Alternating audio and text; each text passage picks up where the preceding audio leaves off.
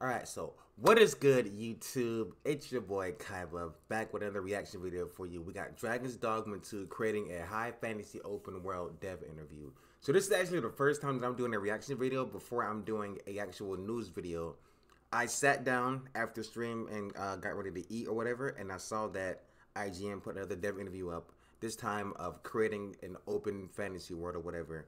And I got my news pieces for the news video that's going to go up in like an hour or so from now, but I wanted to get this one out first, and then you guys can go check out the news video after you guys watch this reaction video. So I haven't seen anything from it. They dropped this 40 minutes ago. I literally got off stream about 40 minutes ago, then I ate, and now I'm here doing this reaction video. So without further ado, let's get right into it. Hope y'all doing well. Also, happy Tuesday. This game is it looks so good, man. I've been playing Dragon's Dogma 1. It's a story of many parallel worlds. I think I'm about to beat Dragon's Dogma 1. In these parallel worlds, pawns interact with Arisen and other pawns. Oh, okay, so everybody's story is like unique. Okay. It's also just one of the parallel worlds within Dragon's Dogma.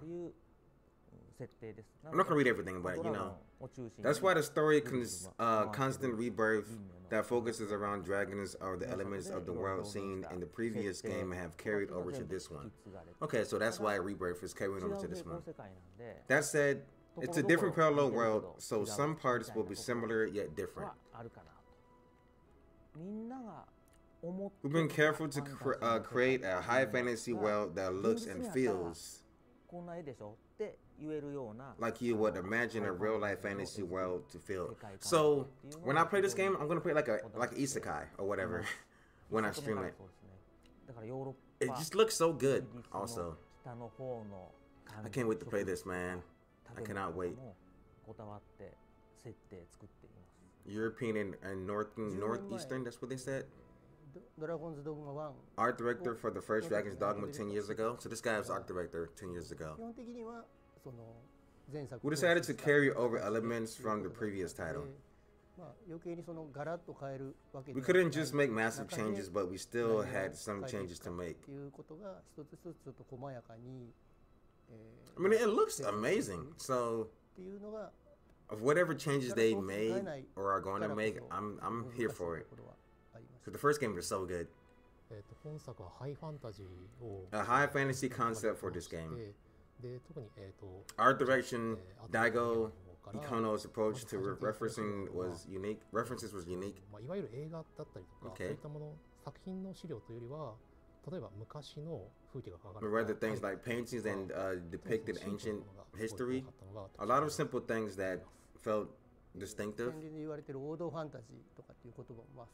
A classic fantasy game that's a style long enjoyed by many, and we started by trying to.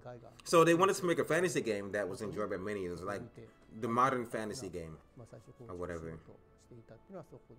Classical paintings and medieval art. Okay. Oh my gosh, that's they keep showing the fighter. Show the archer, man. Whether it's closer within the sight. I can't wait to just explore, bro. That's gonna be like the best thing to do in this game is explore. Cause I just like explore in the first one. I go off the beaten path all the time. Just trying to find chimeras and stuff to fight. That's what I do mostly.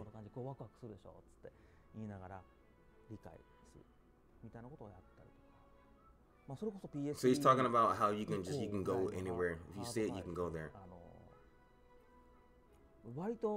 Graphics now look quite realistic, and I'm loving that.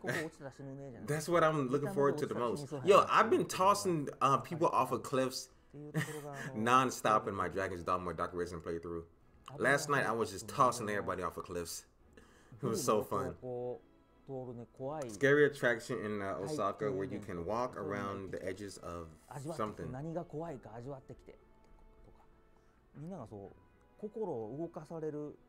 Teach everyone or have them consciously experience The kinds of terrain and views that move people emotionally.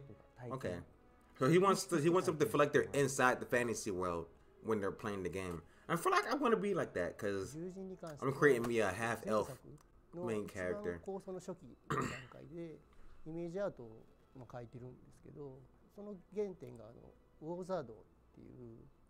I can't wait, bro.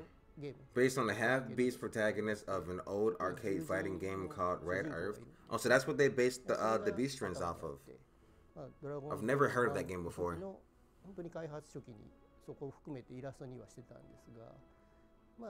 Okay. Depiction the fur was a little too difficult at the time.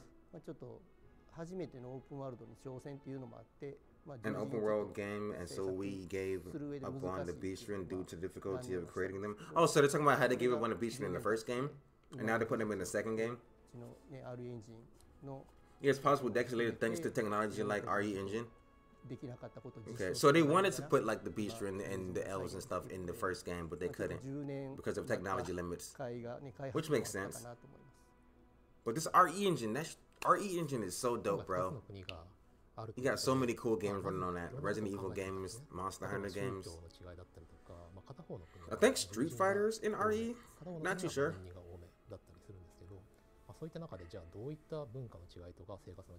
Cultures and lifestyles that we will create. Okay. Land they can live on each different as well. So I thought comprehensively. So they actually put a lot into this game. Thinking about where their characters come from and everything. That's pretty cool. Interesting. Fitting with the a foreign feeling nation inside of the game. Different world, whether that's differently colored land, the weather, or terrain. I guess that's what that said. Or religion. Okay. You're bringing the mind to any specific country. I think we did a good job. Making happier players feel the same way. I can't wait to play this game, dude. This game is my most anticipated game of 2024. And I can't tell you how much I want to play this game. I can't tell you how excited I am for this game, dude. Every time they put out a developer diary like this, I just get so excited, and I can't wait to do another video for you guys and just post up the things and whatnot. But most of these are actually doing pretty good. I think you guys like my reaction videos to these Dragon's Dogma 2 dev interviews and to the gameplay reactions.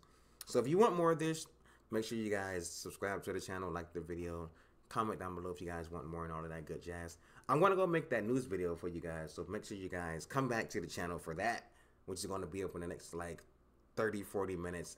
Gotta record everything. I got my article pieces and everything already.